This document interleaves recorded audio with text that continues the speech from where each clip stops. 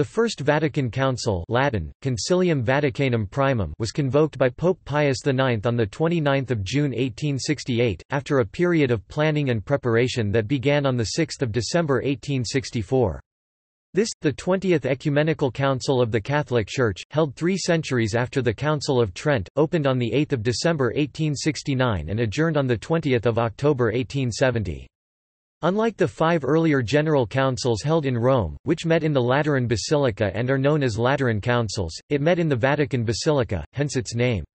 Its best-known decision is its definition of papal infallibility. The council was convoked to deal with the contemporary problems of the rising influence of rationalism, liberalism, and materialism. Its purpose was, besides this, to define the Catholic doctrine concerning the Church of Christ. There was discussion and approval of only 2 constitutions, the Dogmatic Constitution on the Catholic Faith and the First Dogmatic Constitution on the Church of Christ, the latter dealing with the primacy and infallibility of the Bishop of Rome. The first matter brought up for debate was the dogmatic draft of Catholic doctrine against the manifold errors due to rationalism.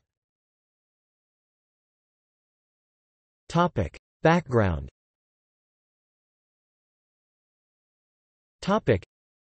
This council was summoned by Pope Pius IX by a bull on 29 June 1868.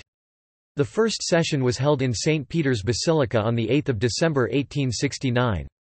Preliminary sessions dealt with general administrative matters and committee assignments. Bishop Bernard John McQuaid complained of rainy weather, inadequate heating facilities and boredom. Bishop James Roosevelt Bailey of Newark, New Jersey, noted the high prices in Rome. When Lord Houghton asked Cardinal Manning what had been going on, he answered, "Well, we meet, and we look at one another, and then we talk a little, but when we want to know what we have been doing, we read the Times." Papal infallibility.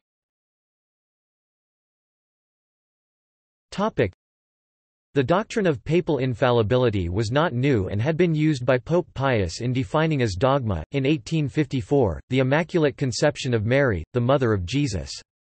However, the proposal to define papal infallibility itself as dogma met with resistance, not because of doubts about the substance of the proposed definition, but because some considered it inopportune to take that step at that time. Richard McBrien divides the bishops attending Vatican I into 3 groups. The first group, which McBrien calls the active infallibilists, was led by Henry Edward Manning and Ignatius von Senestrate. According to McBrien, the majority of the bishops were not so much interested in a formal definition of papal infallibility as they were in strengthening papal authority and, because of this, were willing to accept the agenda of the infallibilists.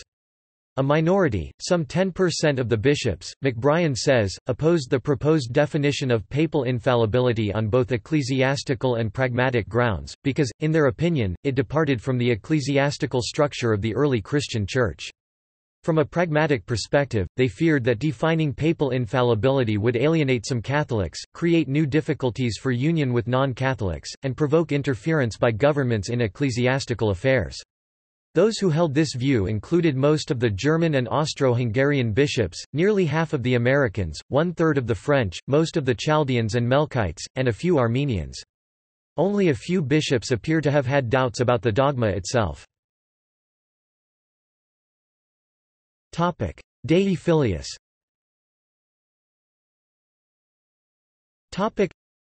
On 24 April 1870, the dogmatic constitution on the Catholic faith Dei Filius was adopted unanimously. The draft presented to the Council on 8 March drew no serious criticism, but a group of 35 English-speaking bishops, who feared that the opening phrase of the first chapter, Sancta Romana Catholica Ecclesia, the Holy Roman Catholic Church, might be construed as favoring the Anglican branch theory, later succeeded in having an additional adjective inserted, so that the final text read, Sancta Catholica Apostolica Romana Ecclesia, the Holy Catholic Apostolic Roman Church. The Constitution thus set forth the teaching of the Holy Catholic Apostolic Roman Church on God, revelation and faith. Pastor Aeternus.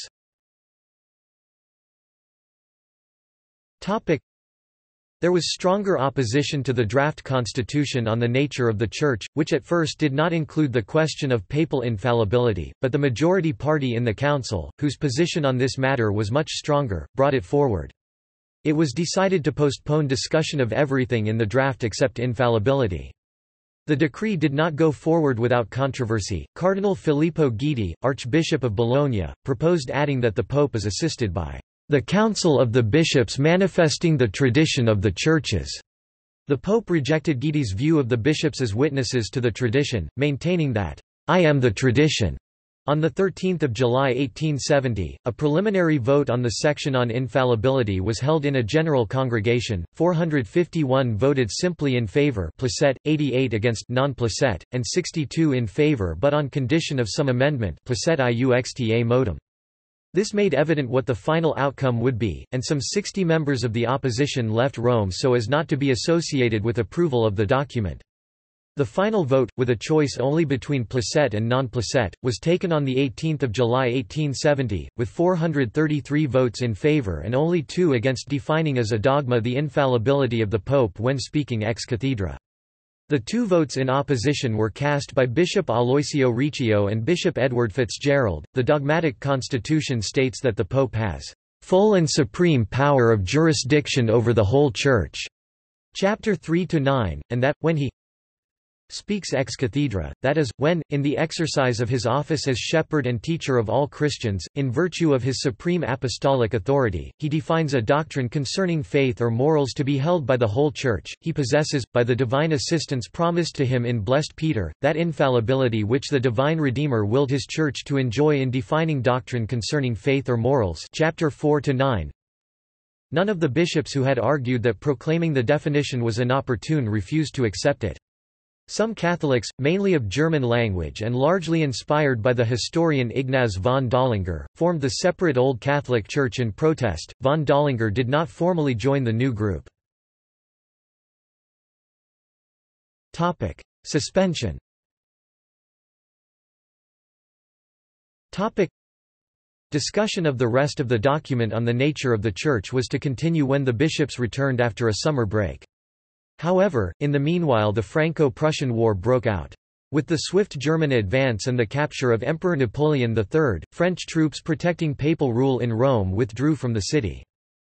Consequently, on 20 September 1870, 1 month after the Kingdom of Italy had occupied Rome, Pope Pius IX, who then considered himself a prisoner in the Vatican, issued the bull Post Quam Dei Munir, adjourning the council indefinitely. While some proposed to continue the council in the Belgian city of Mechlin, it was never reconvened. See also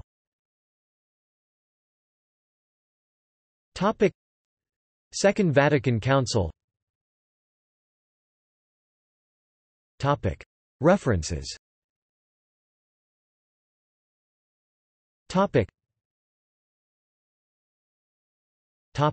Notes.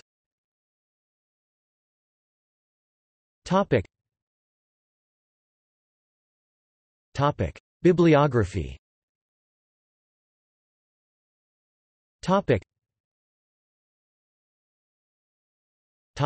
Further reading.